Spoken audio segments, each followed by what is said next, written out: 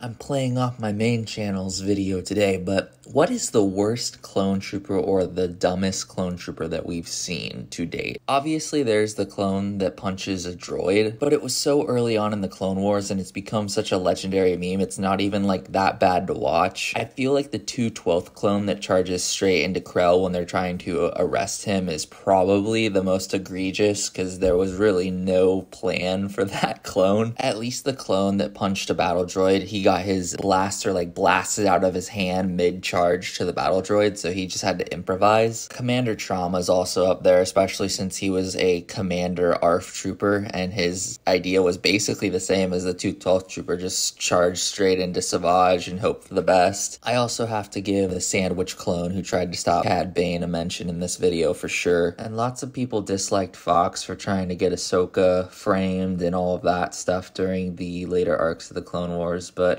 let us know in the comments what you think the worst or dumbest clone trooper is. Be sure to subscribe so you're always on top of the latest uploads.